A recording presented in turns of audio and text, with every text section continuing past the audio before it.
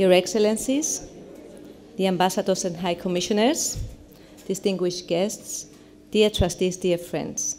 It is a great pleasure to welcome you today to the Cyprus Institute's 2018 Hubert Curien Memorial Lecture. This year, we have the great honor to welcome a distinguished economist as a speaker, Dr. Yanis Potocnik, former EU Commissioner for the Environment and trustee of the Cyprus Institute. I would like now to call to the podium the chairman of the BOT, Board of Trustees of the Cyprus Institute, Professor Danolov Riska, for a short address. Thank you very much. Dear distinguished guests, friends, colleagues, we have, as usual, a great show for you tonight. You can see a very enigmatic title up on the board. We're all eager to start with it, and so I have now the honor to call on Ms. Androula Vassiliou, former European Commissioner for Health and Education, Culture, Multilingualism, and Youth, and trustee of the Cyprus Institute, to introduce our speaker. Mrs. Vassiliou.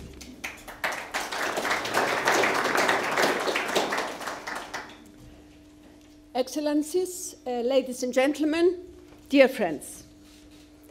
As you know, the Hubert Curien Memorial Lectures were founded by the Cyprus Institute in honor of the late Professor Hubert Curien. Hubert Curien was one of the most prominent scientists and science policymakers of the 20th century. It was therefore a great honor for our institute that he was one of its trustees and founding chair of its International Council, and his contribution in the planning and realization of the Cyprus Institute was pivotal and profound. It was therefore the least that the Institute could do to honor his memory. Each and every year since 2006, an important and distinguished international personality is invited to deliver the Hubert Curien Memorial Lecture. It is therefore a particular honor for the Institute that Dr. Yanis Potocnik has accepted our invitation to deliver this year's lecture. For me in particular, it is also a great pleasure to welcome Yanis Potocnik and make the introductions. In addition to being a very distinguished speaker, as you will soon find out, he is a dear friend of both my husband and myself, and we were both very happy indeed when Yanis accepted the invitation of the Cyprus Institute to join us in the Board of Trustees of the Institute as from last year. Dr. Yanis Potocnik is a Slovenian national. He got his bachelor's degree, his master's degree, and his PhD in economics from the University of Ljubljana. After a successful career as a senior researcher at the Institute for Economic Research in Ljubljana, in 1994, he was appointed director of the Institute of Microeconomic Analysis and Development of the Republic of Slovenia. In 2001, he was appointed Minister Councillor at the Slovenian Prime Minister's Cabinet, and in 2002, he was appointed Minister for European Affairs. He also headed the negotiating team for the accession of Slovenia to the European Union.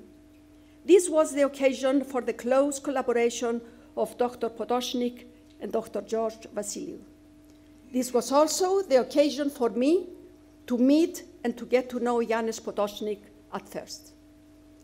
After the accession of the 10 new member countries to the EU, the so-called Big Bang, in 2004, Yanis was nominated by his country and approved by President Barroso and the European Parliament to become Slovenia's first commissioner, responsible for research and science. As a matter of fact, he is the father of GRC, and I know that many of you here are beneficiaries of JRC. When I when I joined the European Commission in 2008, Yanis was one of the few commissioners I knew and became friends with. In 2010, under Barroso II Commission, Yanis Potocnik took up the second mandate responsible this time for environment, succeeding the Greek Commissioner Stavros Dimas. His mandate, as indeed mine, came to an end in November 2014.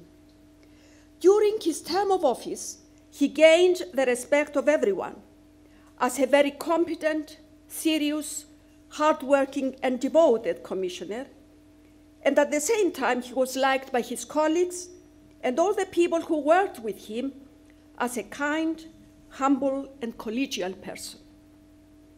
In 2014, Dr. Potocnik was appointed for a 3-year term as a member and co-chair of International Resource Panel hosted by the United Nations Environment Programme. In the same year, he was also appointed as a chairman of the Forum for the Future of Agriculture, the most authoritative scientific forum for scientists and experts working in the area of natural resource management.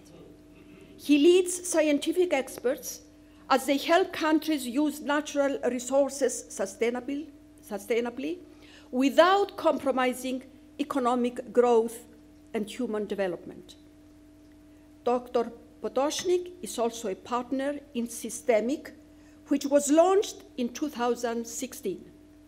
Science has shown that our current system for food, energy, industry, transported cities are inefficient and largely unsustainable. The UN global goals and the Paris Agreement have set the targets we must reach to protect the Earth and make sure everyone in the growing global population has a chance to prosper. Systemic is hoping to accelerate these urgent transformations. Dr. Potocnik was awarded the honorary degree of Doctor of Science by London Imperial College. He also received an honorary degree from Ghent University of Belgium. And in September 2013, he received the UN's 2013 Champions of the Earth Award. Dr. Potocnik will speak to us tonight on a very interesting topic, as you will see, economy transition and the role of the circular economy. Today, we are more interconnected and interdependent than ever. We are called upon to face many serious challenges which no country can face alone. We can only address them together. Agreement on sustainable development goals is the first important step in the direction required. The current economic model is not sustainable, and it is essential and urgent that we transform it. Circular economy is an instrument which could help transforming the economy model to a more sustainable one. Ladies and gentlemen, I'm sure we are all looking forward to hear more on the topic from Dr. Potocnik himself. So I call Dr. Potocnik to the podium. Thank you.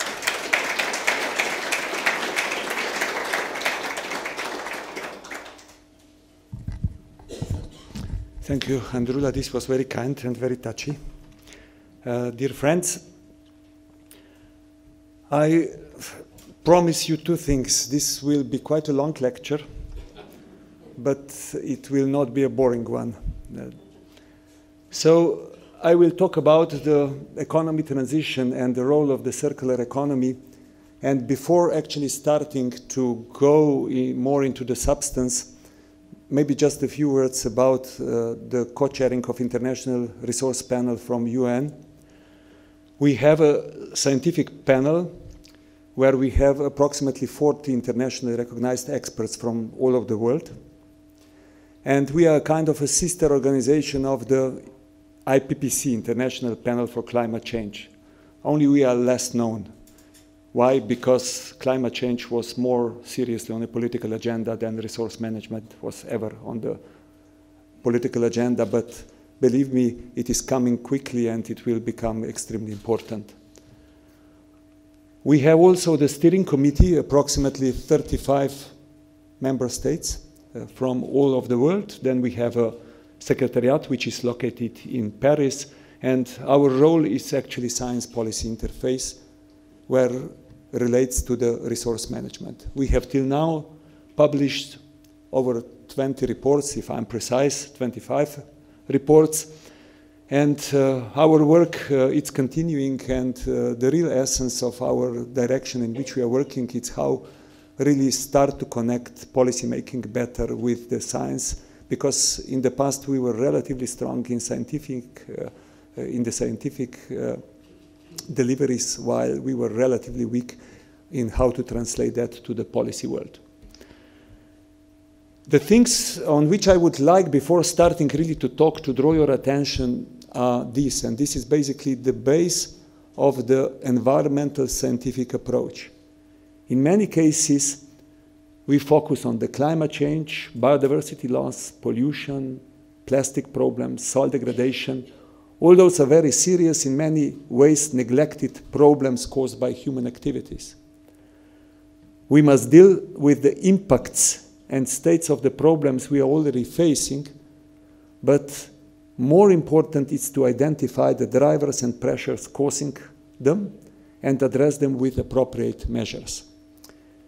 This DPSIR framework, as we call it, is a framework in which too much political attention goes to the state and impact, and too few to the driving forces and pressures, which means that our responses are to a large extent connected to this, instead they would be connected to this.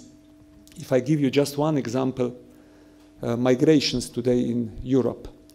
We are fighting migrations because migrations and security are typical impact and state. We are fighting them by putting more police on our streets, building higher walls around Europe.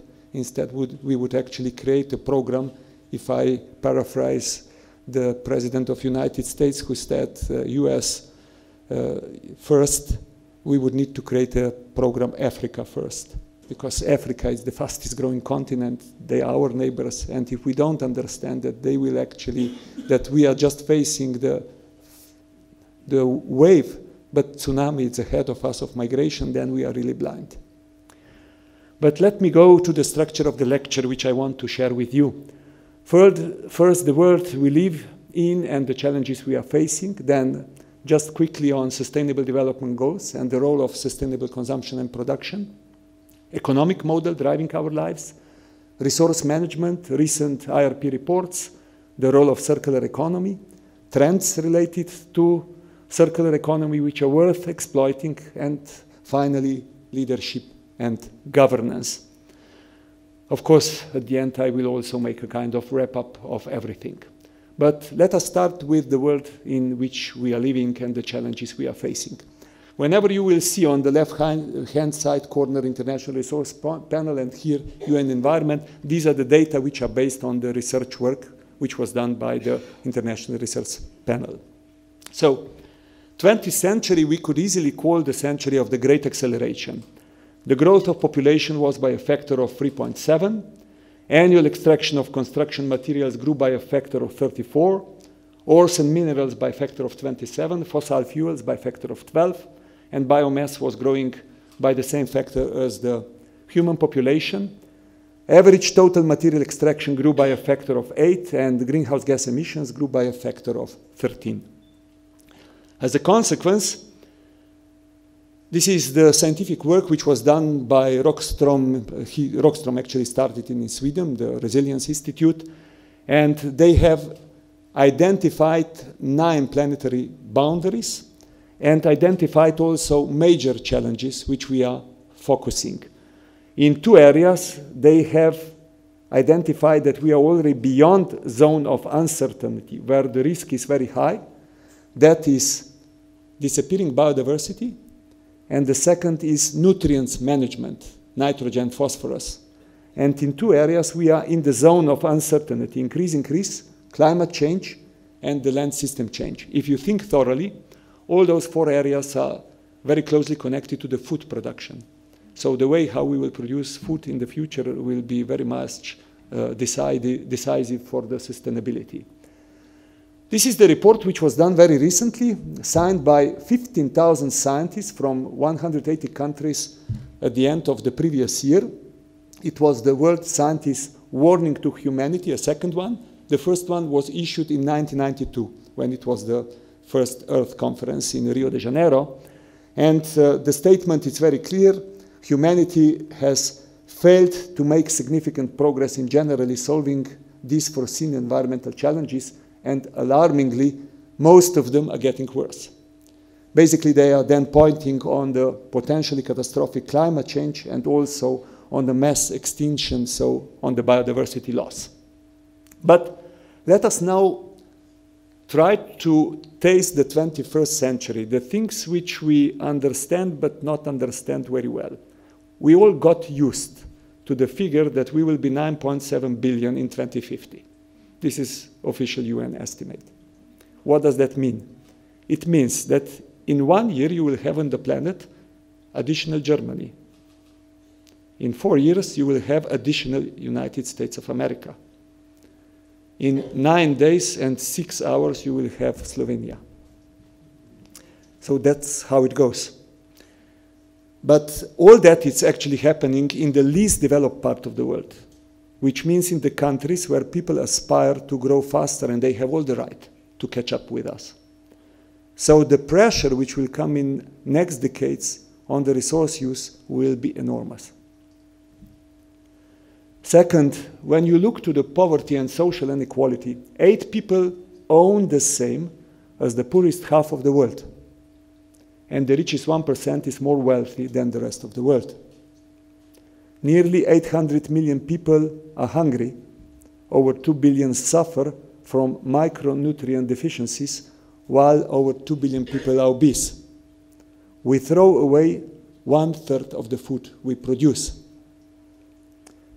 If we go to environment, there is an increasing evidence of the climate change threat. 60% of ecosystems are today already degraded or used unsustainably. Disappearing biodiversity, the rate of number of species that become extinct, it's 1,000 to 10,000 times higher due to the presence of humans. More than 80% of the world's fisheries are at or beyond their biological limits. 1/3 of soils, it's moderately to highly degraded due to various reasons. 500,000 people die in Europe prematurely due to air pollution, which is approximately 15 times more than in car accidents. 1 million of plastic bottles are bought every minute globally. And we are, by the way, recycling less than 10% of plastic globally. Urbanization. Globally, an area of the size of United Kingdom has been converted to buildings since 1990. More than half of the cities which will exist in 2050 have not yet been started built.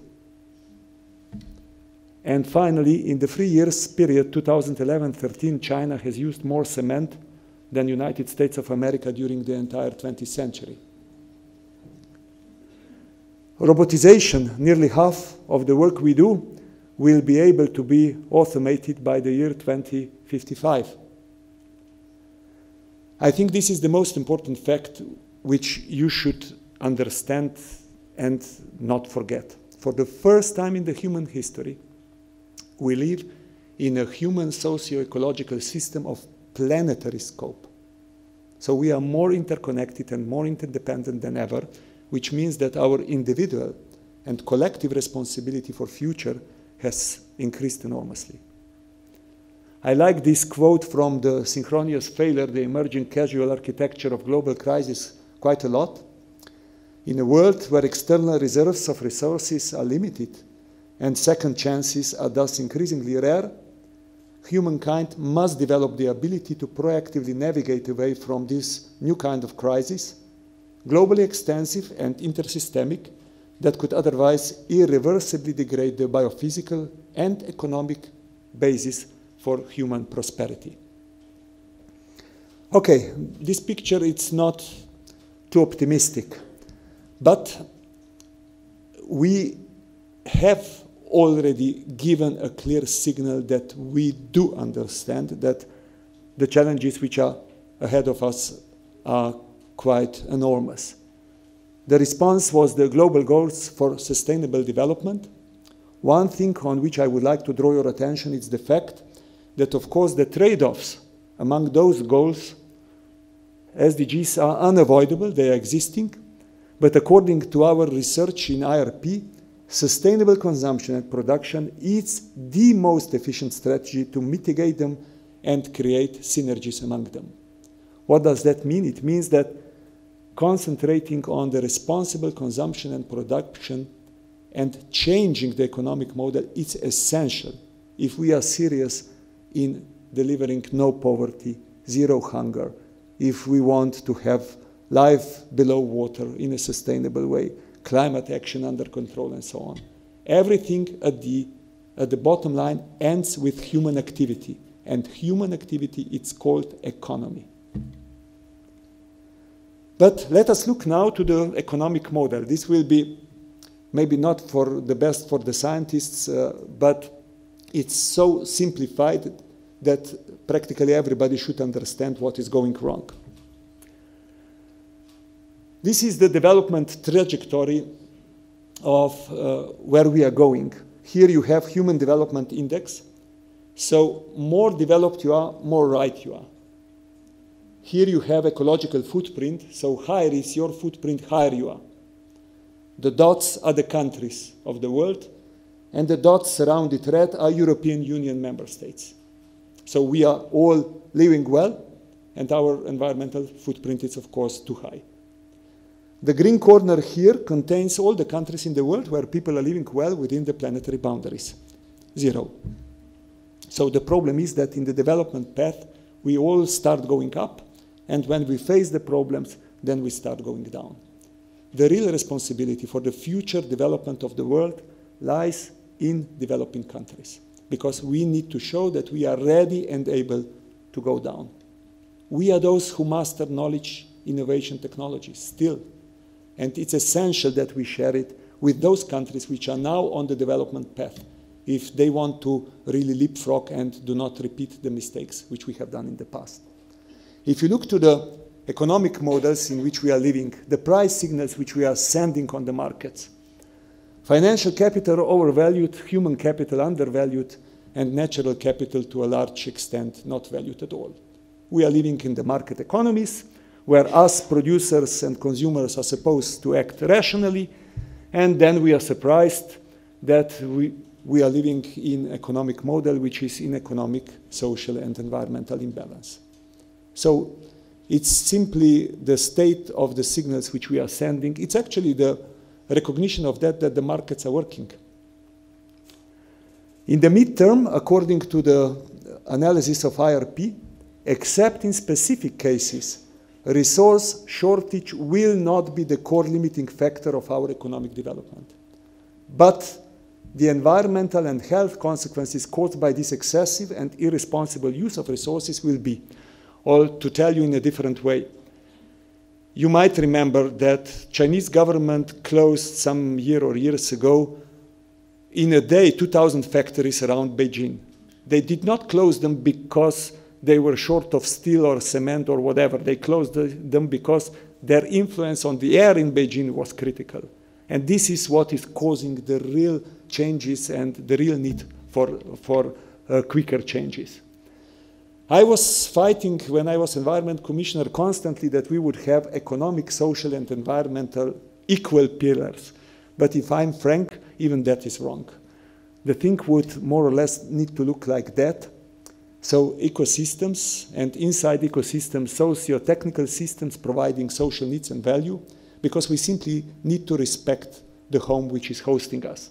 This is the same story, only that it's a bit more complex. It's showing you everything. It was produced by European Environmental Agency. And the major problem of all systems is actually in environmental externalities, because natural resources are simply not valued. Environmental externalities are the costs which are already existing, but we deny them. They are not paid by the producer and consumer of the good. They are paid either through your health and health system, or, which is the most common, by the next generations, because they cannot complain. And it's actually, in a way, we are indebting them. While we have clear rules in budgetary indebtedness that we should not indebt future generations, we have no such rules in the environment.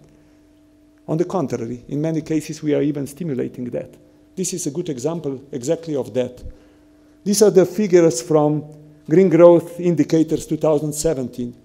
The most developed world countries, OECD countries, have in the years 2000 till 2014 increased the fossil fuel subsidies more than it was the increase of the GDP, while they are all talking about addressing the climate change. The problem, in essence, in the system is that profits are privatized and costs are, in many cases, socialized. So if you look to the measures of the societal development that include natural capital, also depletion, if I go from something which is used in our policy making, GDP, and then go to the measures which include also social and natural, Human Development Index, Genuine Progress Indicator, Inclusive Wealth Index. More do you include social and natural, less is the growth. Actually, in the last two, you come to the negative growth, which is leading to the conclusion that a lot of the growth in the past was actually bad growth, not good growth. Any growth which created higher costs, even if they were paid by the future generations, it's not a good growth. And politics, it's too much concentrated on the growth rates anyway, because we, in essence, live from the level of the GDP which we have created. We don't go into the shop and say, I'm growing 5%, can I get that and that? It depends on how much of the wealth you have created in the past. We are too much concentrating on flows anyway, not enough on stocks, and I have already mentioned that the debt, it's also one of the problems. Just that you would get the right impression, if one country is growing 10%, everything, all production and consumption doubles in 7 years. If a country is growing 7%, everything doubles in 10 years, and China today is growing 7%. Everything doubles in 10 years. What does that mean for the business sector and the business responsibility? The change there is happening quite fast. This is a quote from New York Times from 1970, where Milton Friedman was bluntly saying, what does it mean to say business has responsibilities? Only people can have responsibilities. This changed a lot. This is the quote from L.D. Fink, who is a BlackRock founder and chief executive. This is the major investment fund globally.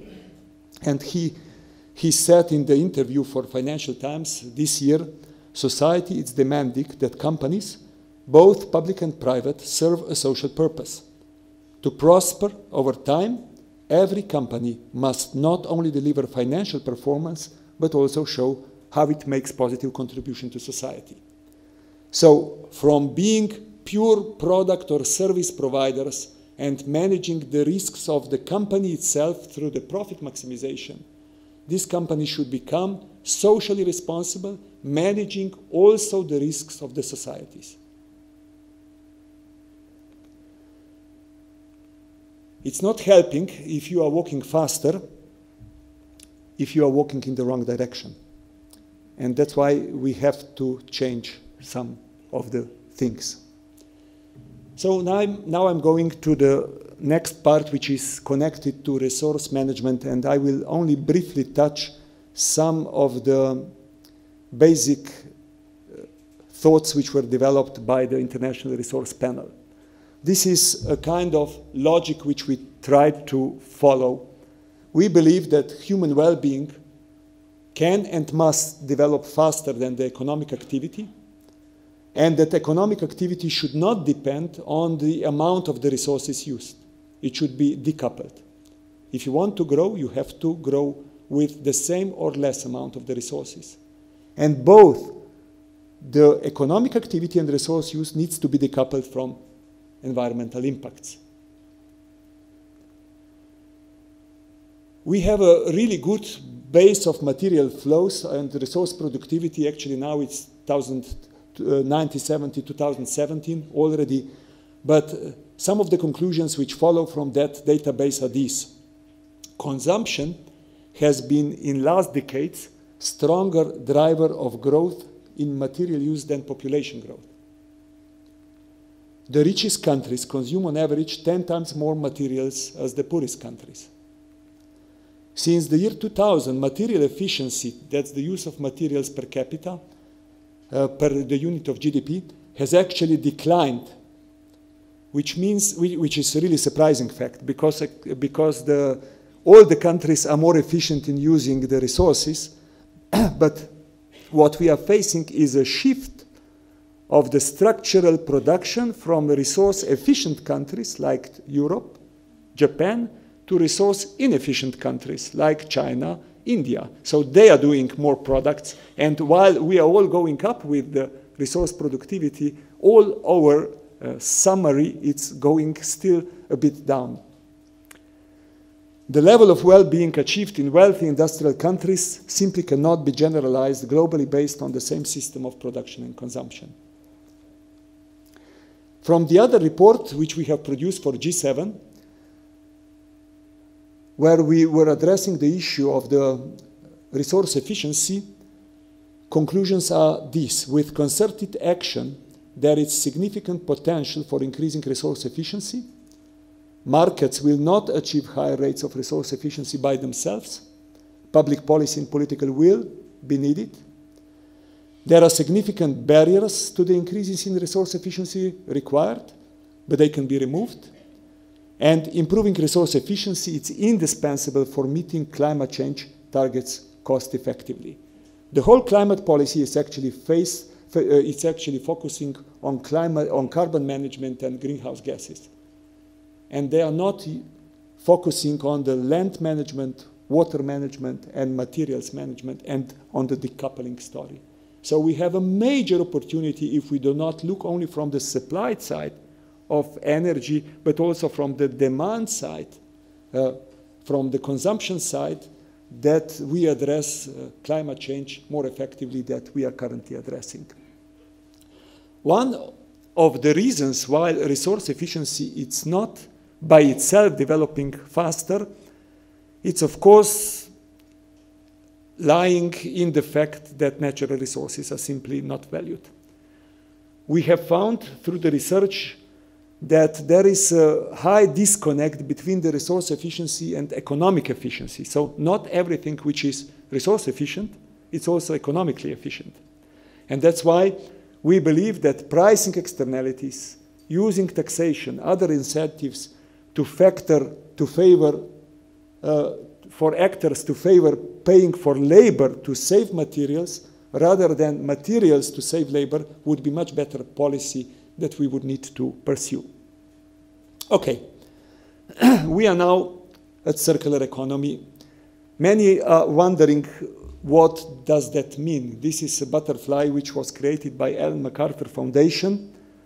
On the left-hand side, you have the management of biotic resources, so the things which could be which are renewable, and on the right-hand side, you have technical materials, abiotic resources. Some are connecting circular economy with recycling. To be precise, recycling is the worst of the circular economy. It's good, but it's the worst, because much better it's to maintain, prolong, share, reuse, redistribute, refurbish, remanufacture, everything which prolongs the life of the products, services, materials. In one sentence, circular economy is a system in which you try to keep various kinds of resources as long as possible in the production and consumption system and maintain the value of those resources as high as possible. 3 examples. Remanufacturing. Remanufacturing, it's a comprehensive and rigorous industrial process by which a previously sold, worn, non-functional product or component is returned to like new or better than new condition. The case study of cylinder head, if you produce it or remanufacture it, you can cut greenhouse gas emissions by 50%, water use by 90%, energy use by 80%, material use, of course, you don't practically need it, and landfill, you don't need it because it's not landfilled. The second example of mobile phone, you can produce a gold wedding ring by extracting 10 tons of gold ore or by recycling 10 kilos of mobile phone. Still, less than 10% of mobile phones are today recycled, and approximately 100 million are staying in the drawers of European citizens. If you don't believe me, then ask yourself the question, how many are in my drawer? This would mean 2.4 tons of gold, 25 tons of silver, 1 ton of palladium, 900 tons of copper, and I could continue. And this was just recently published by JRC, Joint Research Center. It's actually telling how many of the elements in the periodic system are recycled. More than 50% it's blue. Less than 1% it's red. And then you have everything between, just to get the glimpse where we stand with real recycling rates. The third example, probably the best, it's the mobility system. We all see how quickly the things are today moving. The fossil combustion engine is extremely inefficient. Approximately 1% of the energy which we put in the tank, it's used to move people down the road. Even if we change that, even with the introduction of electric vehicles and so on, of course we are not changing the fact that typically European car today, it's parked 92%. 1% is sitting in congestion. 1.6 it's looking for the parking space, which means that 5% we are driving. But even when we are driving, the average number of people in the car are 1.5, which means that the utility of the car is 2% today, 2%. Not to mention the death, injuries, and everything which is connected with that. You know what is happening today in mobility system. It is important to change the car, but even more it's important to change the mobility system. So to integrate the changed car and the new philosophy, self-driving, electric cars, into the overall different kind of mobility system, sharing in particular. And I'm pretty sure that in the cities, in bigger cities in 20, 30 years, there will be no more privately owned cars because it makes no sense. This is an example of the business kind of menu for better economy, of all the possible measures which you can use when you go to the circular economy, from regenerate, share, optimize, loop, virtualize, exchange. Companies which are already doing that, a lot of companies are already doing that. The real problem is how to mainstream that through the whole economy. Some recent trends related to the circular economy which are worth exploiting and mentioning to you. The first circularity gap report was issued just less than a month ago. Our world economy, it's only 9.1% circular, leaving a massive circularity gap. One thing on which we have to pay the attention is that we put the humans and the social aspects of the circular economy pretty much in the center. If we want model to be global, we should do everything that in the developing part of the world, it will not be seen as a kind of new experiment from the Western part of the world, which we have done to protect our competitiveness. And that's why it is important that we look through it, how it's connected to local jobs, how it's connected to social effects and everything. So that's one angle which we have to take into account. The second is the bioeconomy, which is also a trend which is very quickly developing now. The bioeconomy is actually connected to this part, so to biotic resources. And the real question of the bioeconomy is how much of the products which are currently produced in this technical, in abiotic world, we can transfer into biotic world. But bioeconomy can be as damaging as the classical economy if it's not following the principles of circularity and sustainability. Then cities and the circular economy, it's an important trend which we also have to look at. Why? Because all the governance and major changes can be done through the cities, sharing models, mobility systems, waste recycling, sustainable buildings, energy efficiency, and I can continue. Then connecting it to the climate change. I have already mentioned how we could profit from that. And this is in particular important, that's retaining value in the economic system. I will show you one example. It was just recently published a few days ago. It's retaining value in the Swedish materials system, the case of plastics. Official figures of the Swedish recycling are showing that Sweden is recycling 53% of plastic. But let us look to the figure. Value, end-of-use plastic each year is 10 billion crowns. 80% of that is incinerated, and you get out of that only 0.4 billion crowns. That's the energy value. 16% it's new plastic, but even there you have some degraded plastic, quality is degrading.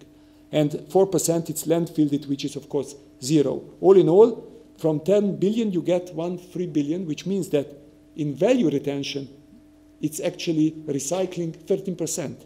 In materials, it's 53%. So you can see from this picture clearly in what phase this is actually happening. I will not go more into detail, just that you would know that all those things are studied clearly. Policy options for circular economy are from global, European, national, local, regional, of course, through regulation. Majority of that it's on the EU level because, knowing or not, majority, more than 80% of all the laws in your country are actually emerging on the EU level, so environment is really rich concerning that.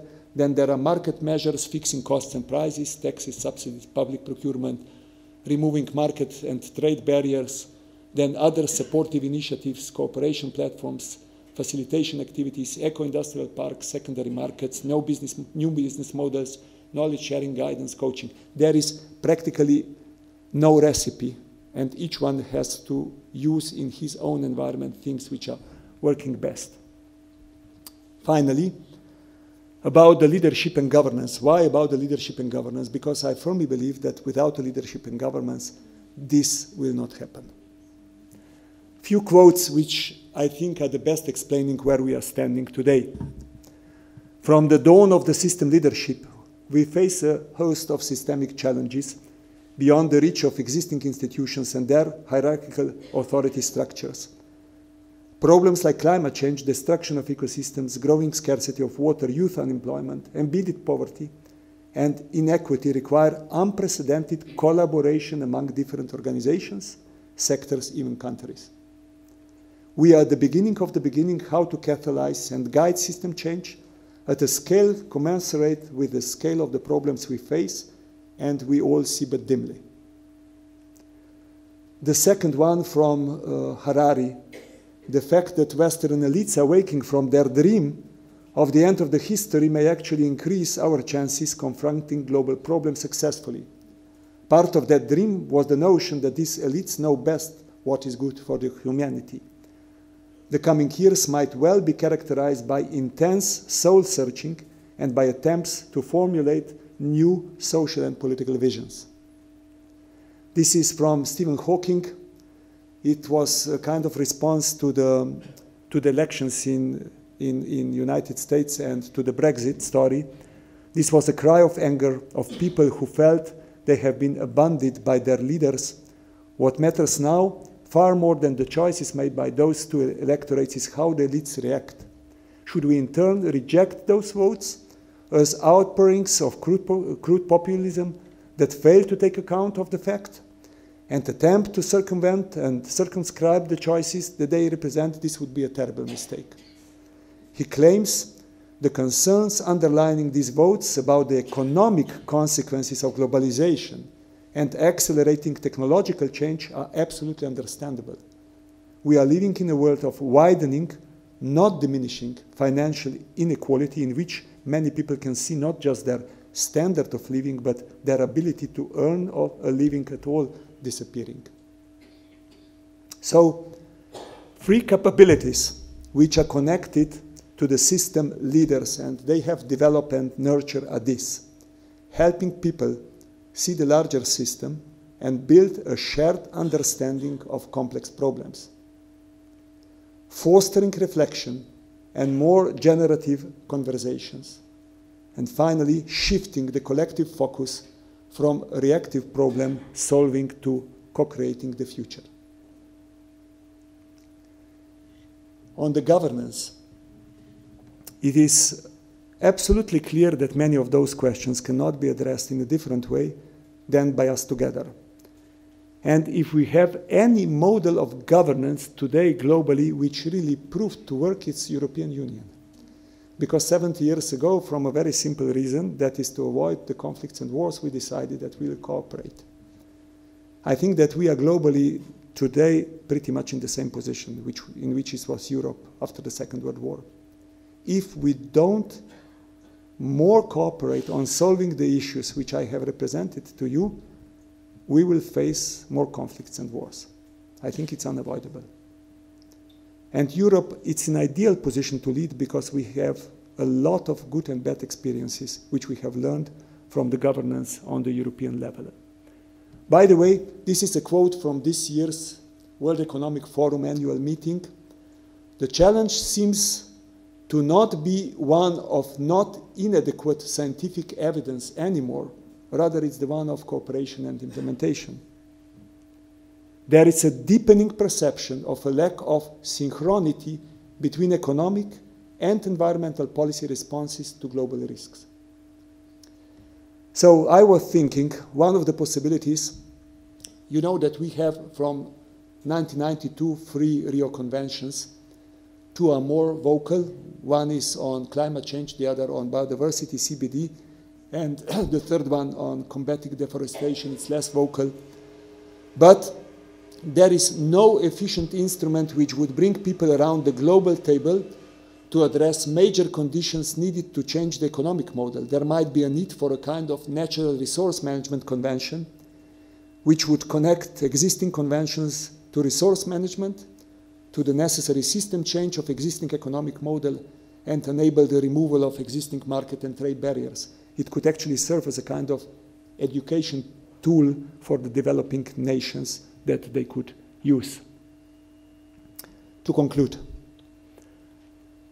you can call it whatever you wish: sustainable economy, low carbon economy, circular economy, green economy, resource efficient economy, energy efficient economy, decoupling, 3 Rs, which is actually the Japanese approach, ecological civilization, which is Chinese approach, cradle to cradle, bioeconomy, eco-economy, blue economy. By the way, all these are phrases which we have used in policy making. What we actually talk about is that new economic model based on sustainable consumption and production, integrating all pillars of sustainability. It's necessary and unavoidable. That we simply have to fix a broken compass. Main points which I would like you to remember from this lesson: for the first time in human history, we face emergence of a single, tightly coupled human socio-ecological system of planetary scope. It is about system change. Without leadership and improved global governance, SDGs are only wishful thinking. Transition to a new economic model, integrating all pillars of sustainability, should be in the center of our attention. Trade-offs among various SDGs are unavoidable. Sustainable consumption and production is the most efficient strategy to mitigate them and create synergies, and circular economy, it's a very good concept, instrument to operationalize that in practice. Implementing SDGs should be priority of any government defined in the strategic documents, supported by indicators, monitoring, reporting, and linked to the core economic policy decisions. All economic policies should be systematically adjusted. Synergies among various policy approaches to climate change, biodiversity loss, resource management should be exploited. All levels, global, European, national, local, and all stakeholders from public and private actors, financial sector, civil society, academia, should actively participate in the system change. Active dialogue with potential losers, it's necessary to make the transition fair and possible. We should focus our efforts not only on the state and impact, air pollution, climate change, biodiversity loss, but also on the pressures and drivers leading to them, economic and social environmental imbalances. Change will not appear by waiting for the leadership of others. Be the leaders on your level of governance and authority, in politics, in business, in making your investment decisions. If we are to avoid globally extensive and intersystemic crises and frequent conflicts, then let's get serious about implementing what we have agreed in SDGs. Changes are unavoidable, and humans are supposed to be intelligent. So it's high time to prove it. Some are saying that this is a story of gloom and doom.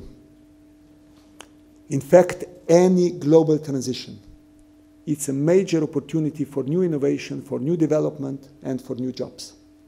And the real alternative, I would rather not talk about because it's the story of gloom and doom. I will end with 3 quotes from somebody you all know, from Albert Einstein, and they are very nicely matching to the things which I was trying to explain to you. The first one is, we cannot solve our problems with the same thinking we used when we have created them. The second is, insanity is doing the same things over and over again and expecting different results.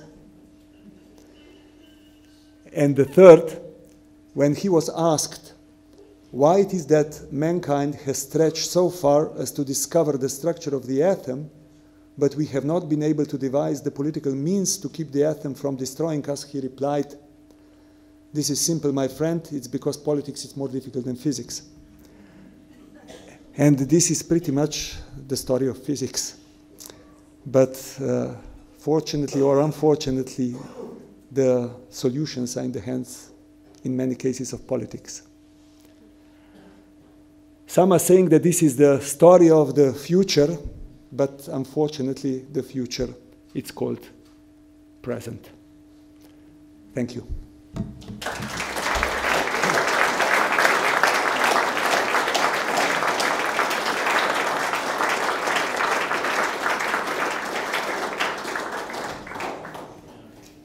Thank you, Dr. Potocnik, for this very thoughtful and to some extent obligating lecture.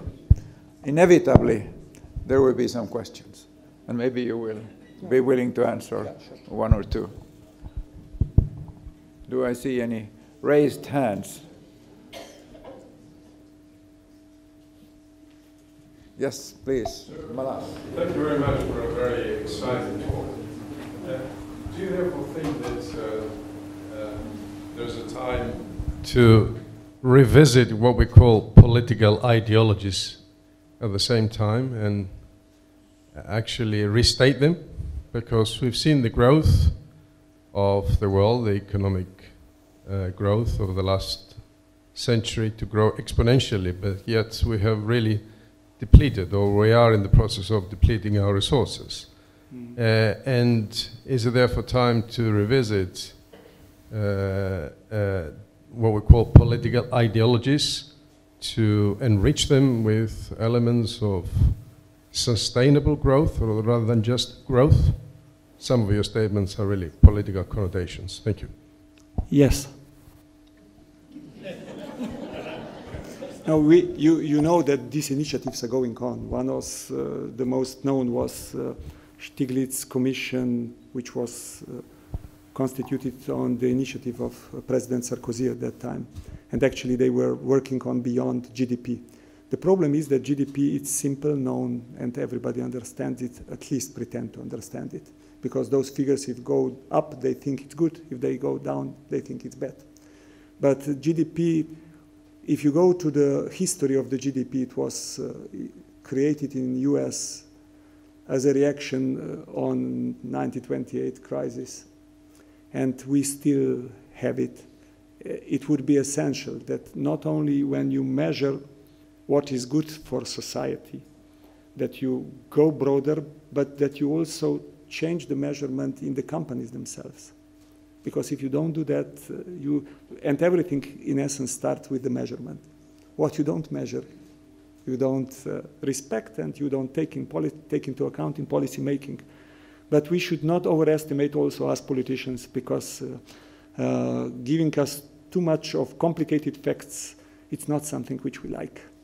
And that's why GDP is surviving and surviving, and unfortunately, I basically believe that it's a useful indicator. I think it simply needs to be complemented with other things, which would give you also an impression of what is the quality of life in your surroundings. For example, I believe that Slovenia is excellent for living, better than many countries on the West which have higher GDP, but from reasons which are not measurable exactly in the figure of GDP. Thank you. Any others? Yes. During our time in the Commission, we have adopted the targets for a 2020 strategy. Yes. One of them was on energy. Mm-hmm.